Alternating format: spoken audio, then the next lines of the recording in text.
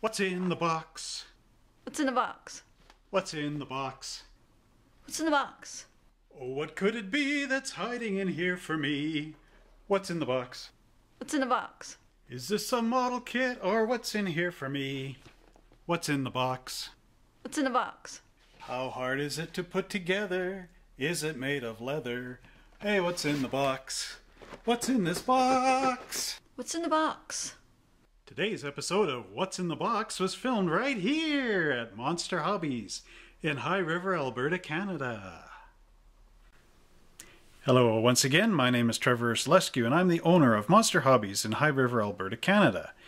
Here we are standing in front of our great big monster model kit rack, and today we're going to look at what's in the box with a oldie but a goodie, Monogram's Mummy Luminator kit from Monogram.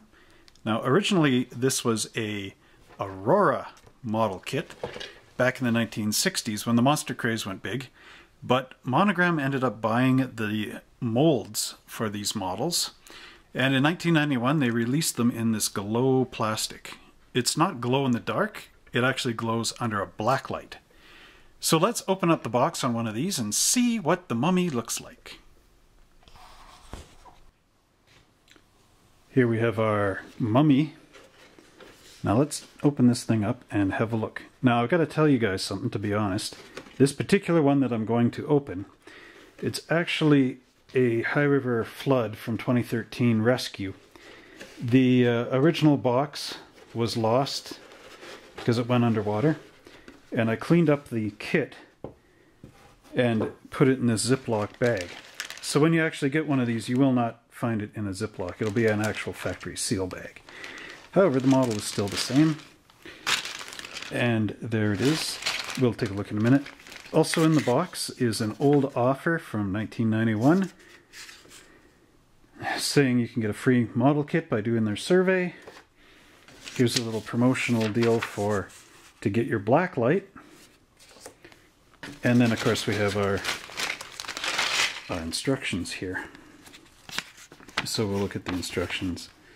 Fairly simple, tells you how to put the legs together, what to phone, number to phone. I don't know if you can phone that anymore.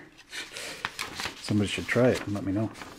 And there's our simplistic but detailed instructions on how the mummy goes together. These are nothing like the original Aurora instructions. There he is all at the end. But, you know, they suffice. Now, let's move our box here and look at the kit. Yeah, it looks pretty pink, doesn't it? When you put this under a black light, it actually glows a nice red color. I don't know how scary that is. Okay. So, here's the base. It's a little bit hard to see because it's translucent. Transparent, actually. There's the mummy's hand. The Mummy's Hand! That's actually a movie. One of the bandages. These tend to snap off the parts, so when you open it, parts should all be in there. But, you know, it's just the brittle nature of the plastic. It's funny, it's brittle on one hand, but if you need to scrape a seam line, it's near impossible. So you have to actually take your knife and cut it this way on the angle. Yeah, I don't know. Let's try a piece of paper behind this.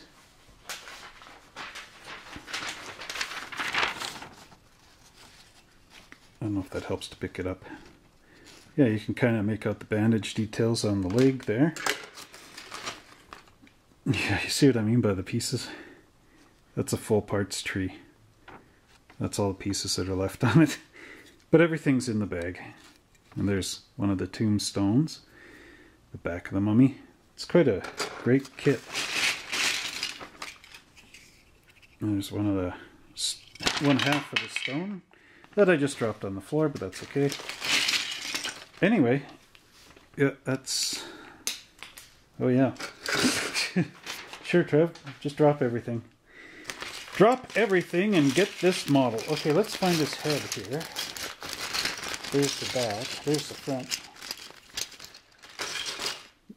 Okay, you guys can get one of these models, check it out for yourself, because I'm dropping everything on the ground. There's the mummy's face, falling on my thumb. The mummy's face. Okay, see the nice detail? The bandage lines and everything.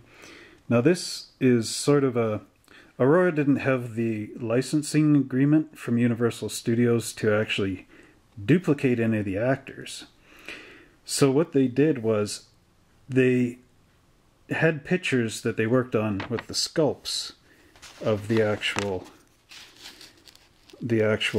actors, and they sort of blended in elements from each. I'm not sure on the mummy, but I've heard that the Frankenstein head is like 45% Karloff and 2% Lugosi, and they kind of amalgamated all the actors to make the image of what they wanted and still have it recognizable as the Mummy or Frankenstein, whatever.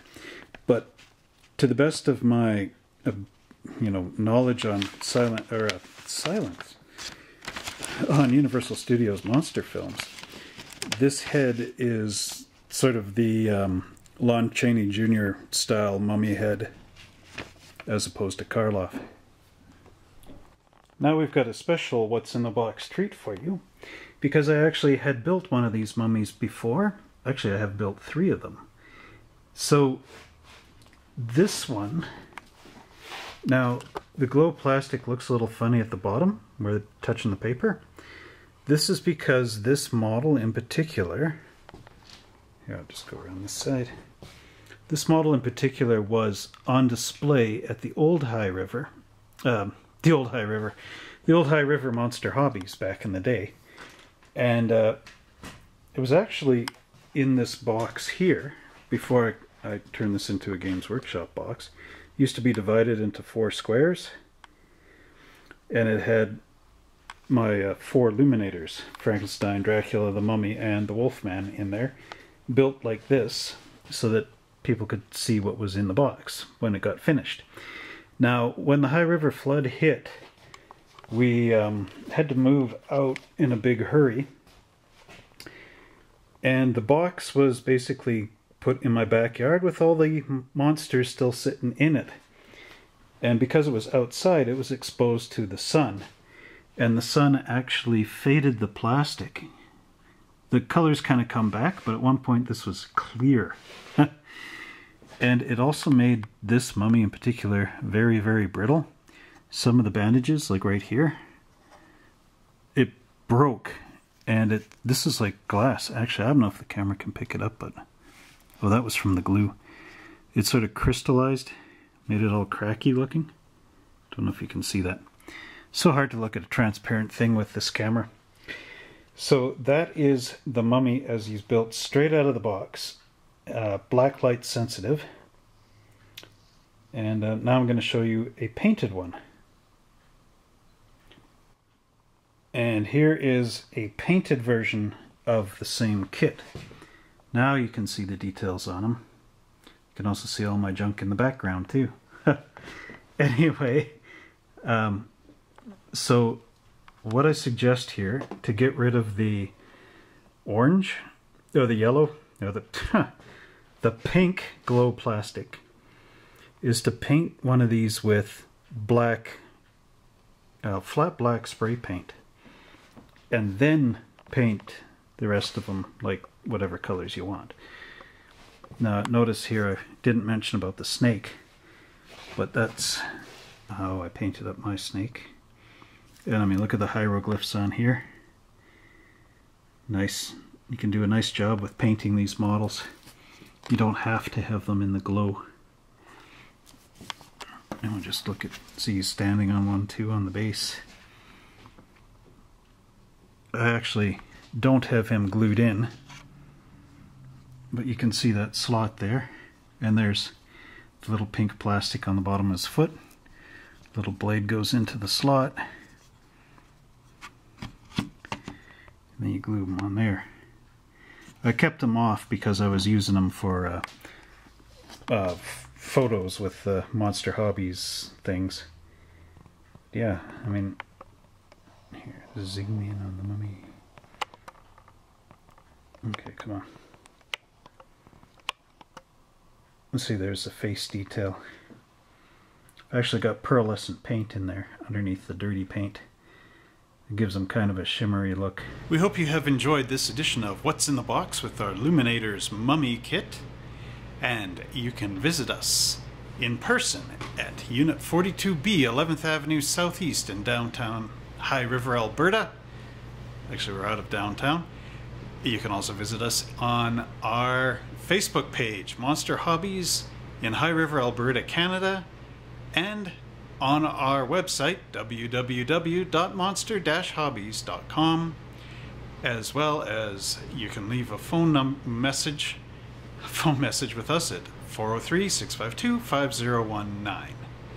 And thanks very much for watching this video. We hope to see you on our next edition of What's in the Box.